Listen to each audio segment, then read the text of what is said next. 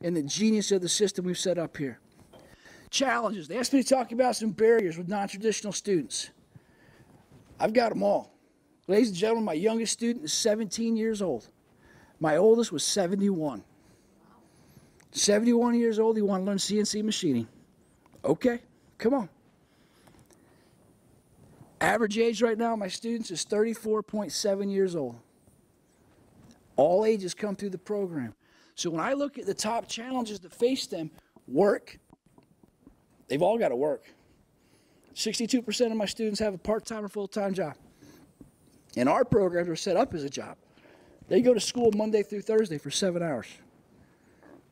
It's short term, but it's quick, it's hard. That's a full-time job. They all have a part-time or a full-time job they work at as well, because they still got to provide for their families.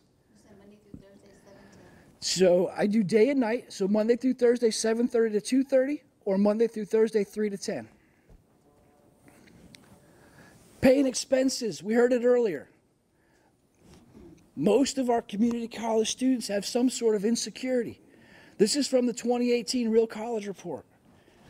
18% are homeless. I've got kids in my program that are sleeping around the corner in the car, that I take them to the St. Cloud Food Pantry to help them out, to make sure they can make it.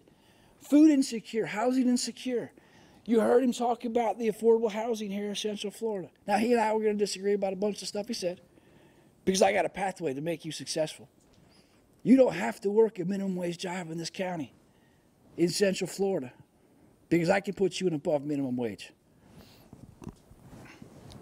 Family and friends is the #3 challenge for our non-traditional students. My average age is 34 years old. They're all married. They've all got kids. They have life. So one of the things that you must account for with the students that come through our programs, career and technical education programs, is life. Because something's going to happen. We average a 93% completion rate. Once they start the program, they're going to complete it. The only ones that drop out is because of some sort of family emergency or they got a job. That's it. Family and friends are what their barrier is. That's what stops them from completing the program. So, what is the program and what's the pathway to success? Well, because, you know, we are who we are and we do what we do. I'll show you a quick video.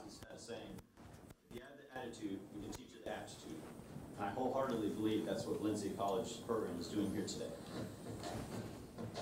At Valencia College, a new foundry of knowledge is preparing students for the future of manufacturing, where hands-on meets high-tech in learning environments based on advanced real-world technologies and programs co-developed by professionals in the field.